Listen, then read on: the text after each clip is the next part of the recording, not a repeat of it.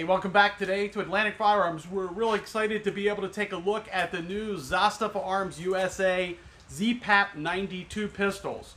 Zastava Arms USA was founded in 2018 as an extension of the Zastava Arms factory located in Serbia. They wanted to start to be able to offer U.S. sales, support, customer service, and parts, and increase the quality of the products coming into the U.S.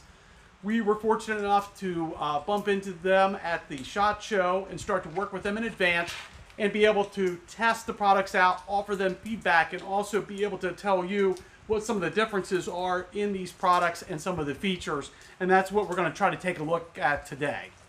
Yeah, guys, really nice fit and finish and machining on all the parts and products we've seen thus far come through. These ZPAP92s, no different here. The one that Blaine has is the way that the pistol is imported, and this is a slightly modified configuration we put together here at the shop. And all we've done is remove the thread protector from the end and expose those 26mm threads, put a 26mm booster on, and the SB Tactical Galil style brace. That's really it. I mean, these guns are really fully loaded the way they come. They've got the hinge top cover, beautiful blue finish, Yugo M92 pattern handguards.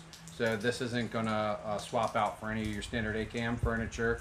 We also have flip-up sight, 3-dot sights on this, as well as a standard front sight post.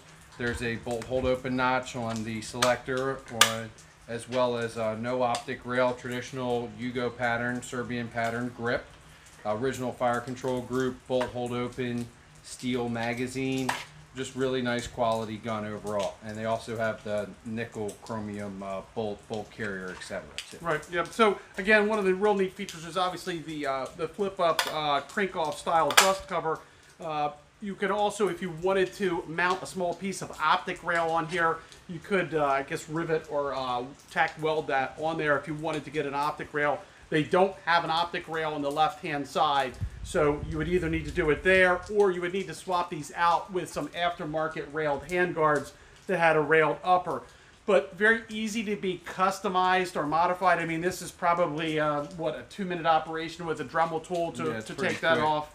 And of course, the SB Tactical braces, easy to install. Yeah, easy to install. They basically slide on right underneath the pistol grip. So really doesn't take a massive amount of gunsmithing to be able to customize the gun.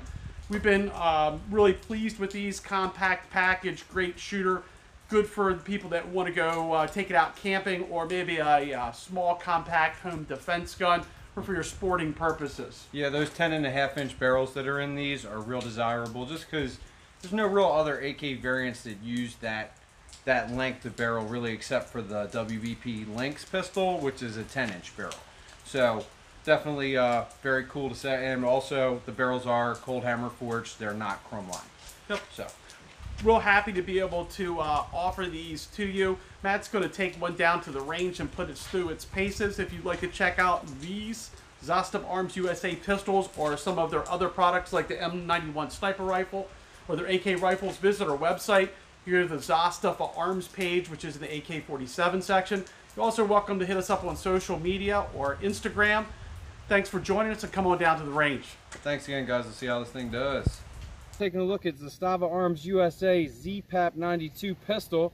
Really nice little pistol. This one's got a couple of extras on it. We put on the booster here and also the SB Tactical Galil style brace. These come with the sturdy round bolt hold open mags. Just really nice little pistols. A lot of great features. We've been selling them for a while, and we're just now getting the imports from Zastava Arms USA, which seem to have a higher attention to quality control than previous imports. Let's go ahead and have some fun with this thing, see how it performs.